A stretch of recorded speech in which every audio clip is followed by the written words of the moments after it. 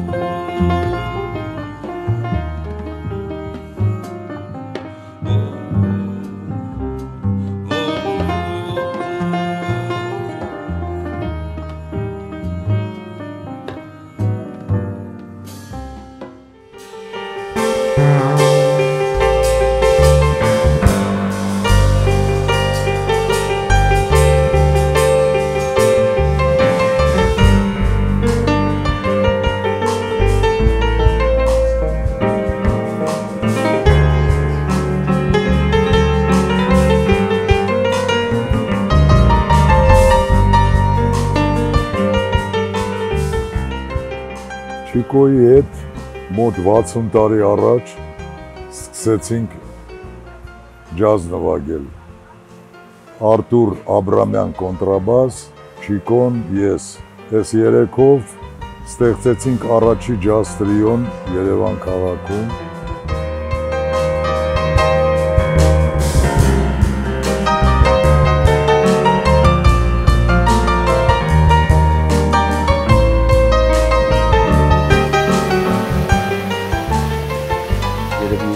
տարեկան, 8-9 տարեկան էի և իմ առաջի թմբուկների դասատուն է եղել Չիկոն, Արմեն Tutunjyանը, այսինքն զերոյից, փայտերը ինչպես պետք է բռնես, ինչպես պետք է հարվածես և իհարկե կարող եմ ասել, որ շատ բախտավոր եմ, որ հենց ինքն է եղել իմ առաջի դասատուն։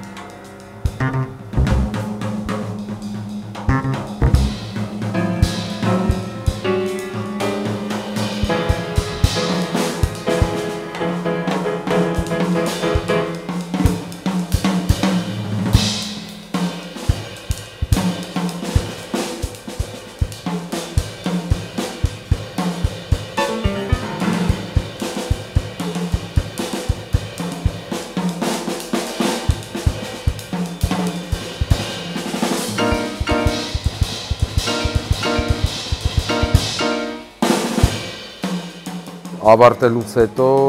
մենք դեռ շարունակում էինք մեր շփումները, գնում էի մասնավոր դասերի, հենց Չիկոյի տանը,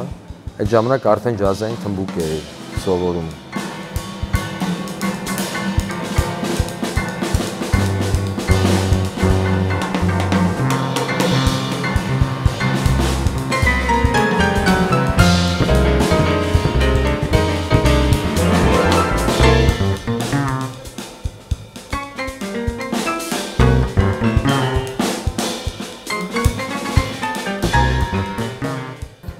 Գիտեք ոնց էր Չիկոն, ինքը երաժիշտ էր, ինքը թմբուկին վերաբերում էր ոչ թե հարվածային գործիքներ, այլ երաժշտական գործիք։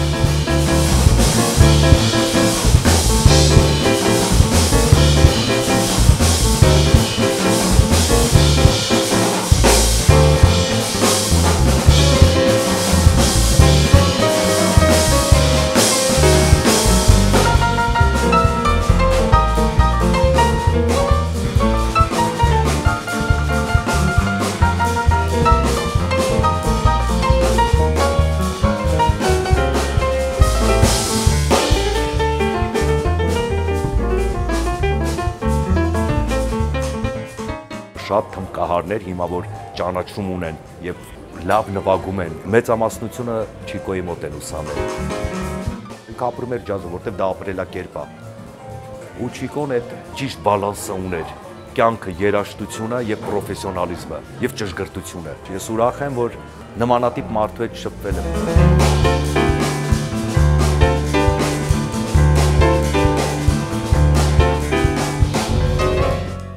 Չիկոն բացառիկ մարդկանցից էր, որը ստեղծեց մի կուլտուրա,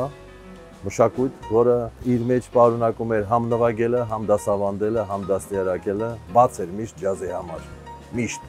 24 ժամ ամբողջ կյանքը։ Այնպես էլ միացել է իր կյանքը ջազին, որ արդեն չէինք հասկանում, որտեղ է կյանքը, որտեղ ջազն է։ Իրար հետ էր կատարում, դա մեծ երջանկություն է ես կարծում։ Երբ որ մարդը չի անջատում իր գործունեությունը, իր սերը եւ սերը հանդեպ կյանքը, он был очень цельной натурой.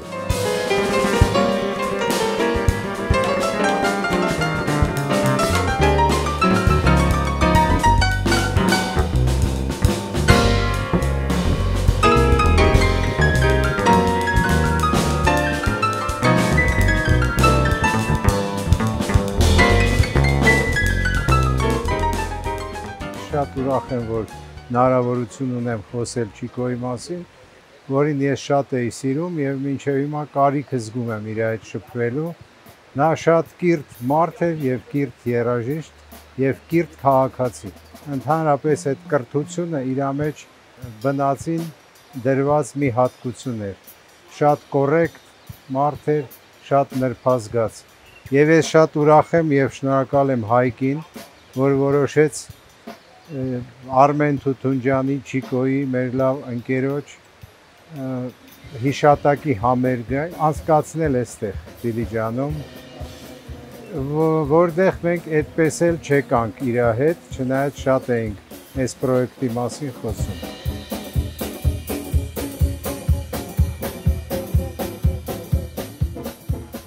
Երևանյան երաժշտական միջավայրը բոլորը ճանաչում էին Չիկոյին, թե որպես դասավանդող, պրոպագանդող ջազ, թե որպես թմբկահար։ Նա ջազային ֆանատ էր, մեկ նրա մոտ մեծ ցանկություն կար թեորիաները ջազային հաղորդել բոլորին եւ նա դա հաճույքով անում էր կոնսերվատորիայում, դասավանդում էր հենց ջազը, իր պատմությունով, իր հայկական ջազով, Չիկոն շատ հետաքրքիր արվեստագետ էր, շատ հետաքրքիր ջազային մեկնաբան, ջազային կրիտիկ։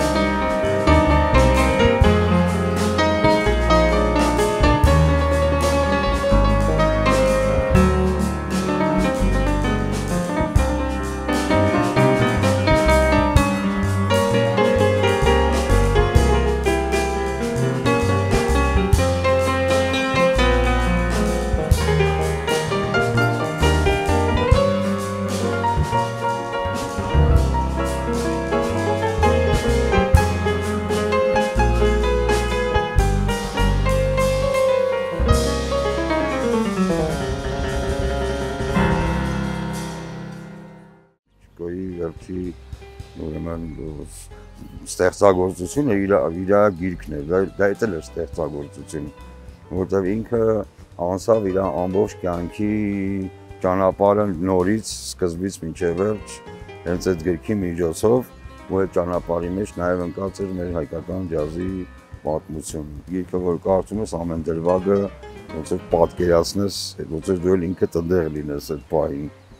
Սկսել էր սկզբից պատմությունից, Արտեմի Այվազյանից, Հայաստանի պետական ջազ նվագախմբից այդ ժամանակվա ու ամենակարևորը ինքը ոչ մեկի բաց չթողեց այդ գրքում։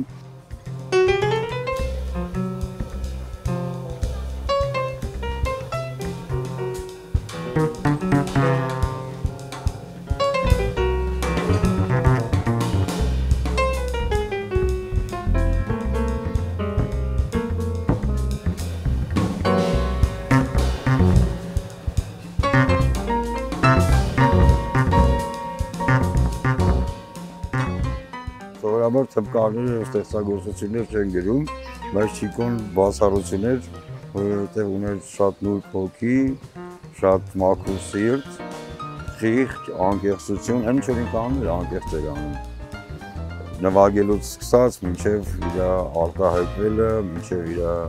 հարաբերությունները իր ընկերների հետ։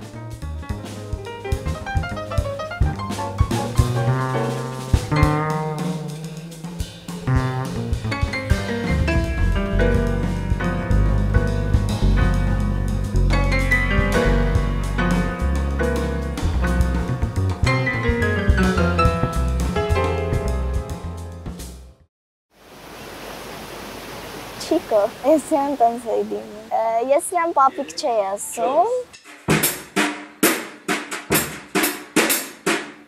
Այդ օրը ես փորձեցի իր փայտիկներից մեկը վերցնեմ ու մի հատով սկսեցի թմբուկին խփել, ինքը ասաց, որ սխալ եմ անում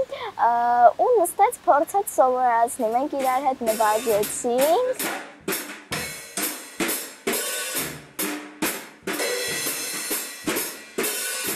Մտածում եմ, որ ինքը միշտ իմ կողքին է,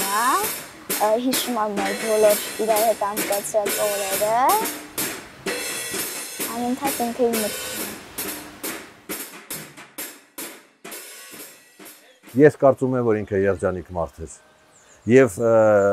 ավելին ասեմ, այդ երջանկության զգացումը ինքը փոխանցեց սերունդներին։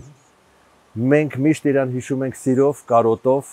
և իհարկե հումորով, որովհետև Չիկոյի հումորը բացառիկ էր, շատ սիրում ենք իրան։ Եվ ֆիզիկապես բացակայա, բայց հոգեպես մեր մեջ է։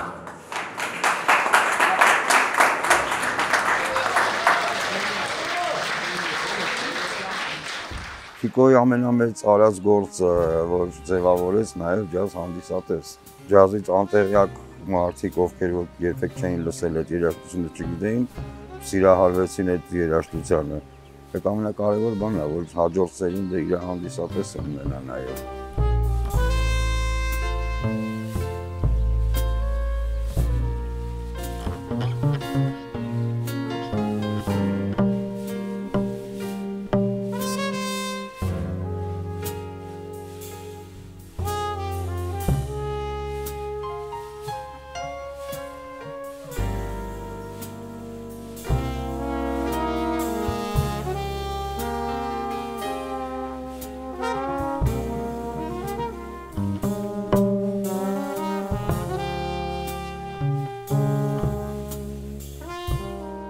Չիկոն կախարդանքի մեխանիզմին անշուշտ տիրապետում էր,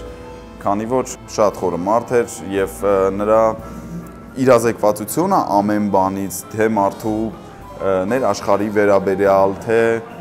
առհասարակ մասնագիտության, թե մարդկային փոխհարաբերությունների վերաբերյալ, այդ ամենը հնարավորություն էր տալիս նրան վարպետորեն դա կիրառել իր արվեստում։ Մեր հասարակությունը ունի նման մարդկանց կարիք։ Չիկոն այն մարդկանցից էր, որոնց նմանների կարիքը մենք այսօր շատ ունենք, բոլոր ասպարեզներում։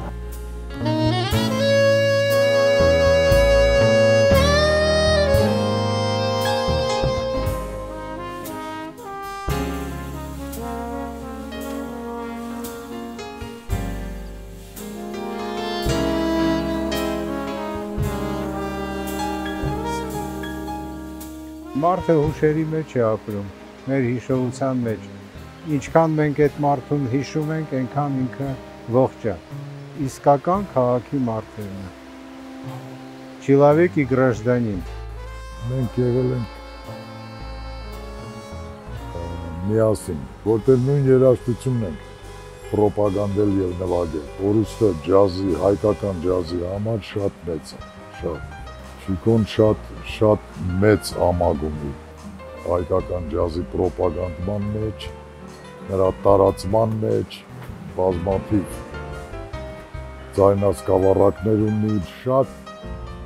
խստապահանջ, շատ մանրակրկիտ բոլոր հարցերին վերաբերվող, շատ ի տարբերություն ինձնից ես մի քիչ շատ ավելի անլուրջ էի այդ առումով, բայց Չիկոն շատ պարտաճանաչ և ճիշտ վերաբերվող ջազին մարդ էր։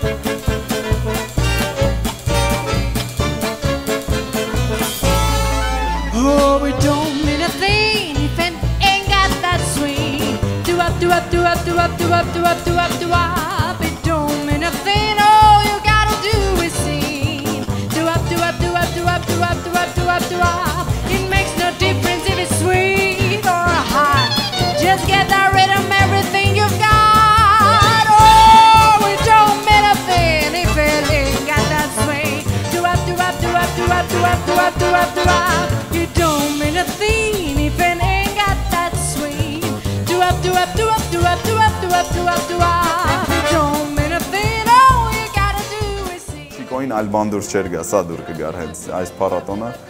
շատ ողջունելի է ու Չիկոյի ճաշակով կլիներ համոզված է։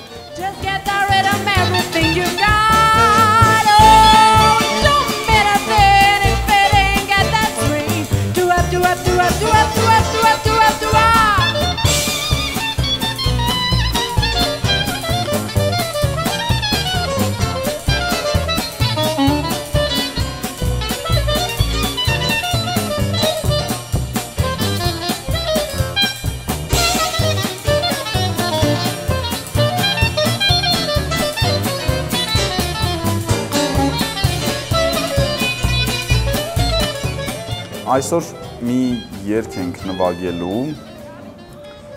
որ Չիկոն է հեղինակը ու կոչվում է Քրիստինաս Այս, Քրիստինայի աչերը, նոր պիտի փորձենք, չգիտեմ ինչպես է հնչելու, բայց այդ գործը անձամբ ես Չիկոյի կազմում նվագել եմ հենց Չիկոյի հետ, գիտեմ այդ գործը ինչպիսին է ու սրտատրոպ սպասում եմ, թե ինչպես է հնչելու մեր դիքսիլենդային կազմով։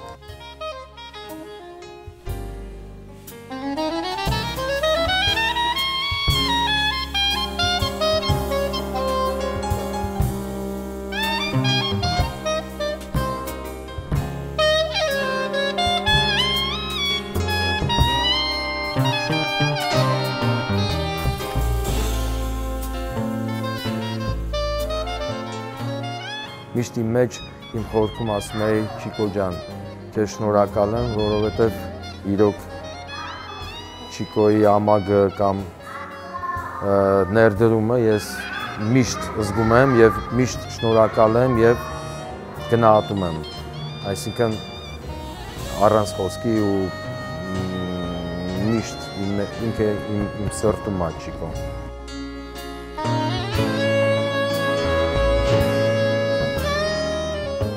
Չիկոյի մասին ես բոլորին էլ պատմում եմ, հիշացնում եմ իր մասին։ Իմ կարծիքով Չիկոյին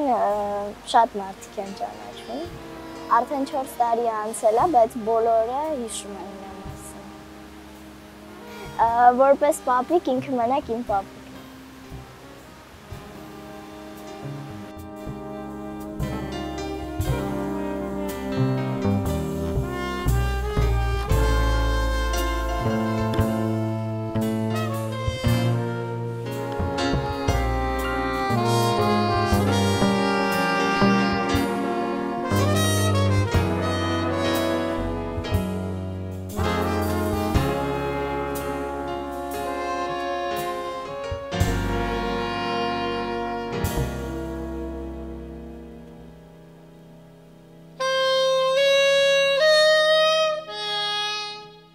Ասոլույսը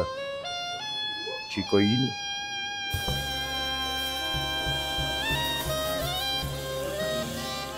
Եթե մարդուն հիշում ես, բարեբերաբար ուրեմն ինքը ապրում է։